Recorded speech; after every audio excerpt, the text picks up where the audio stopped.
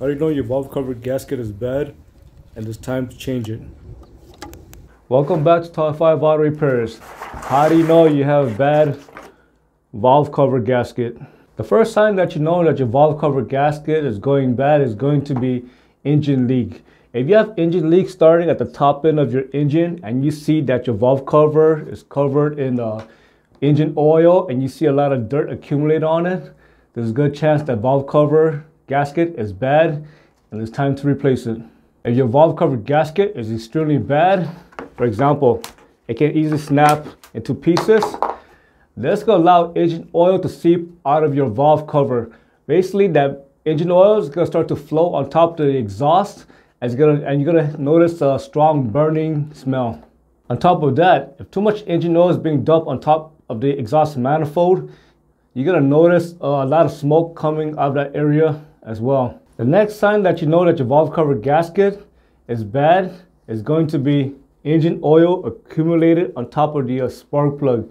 If you're starting to get an engine misfire and you pull out the ignition coil and suddenly see a lot of engine oil on it and on top of the spark plug, that's going to be caused by bad spark plug tube seal.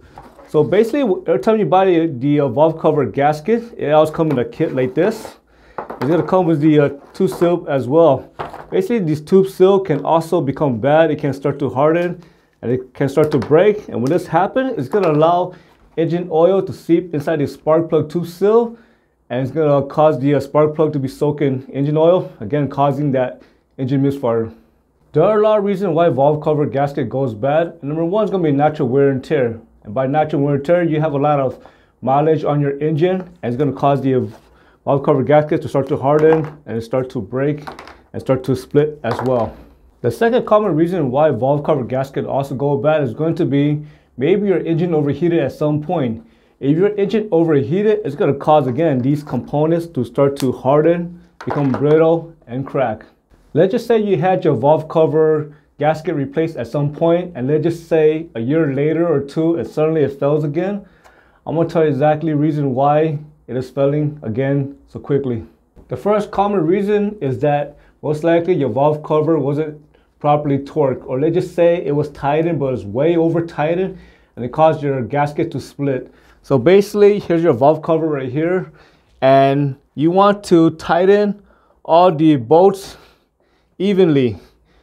If you do not tighten all the bolts evenly, it's going to cause the oil to seep somewhere in one area of the valve cover.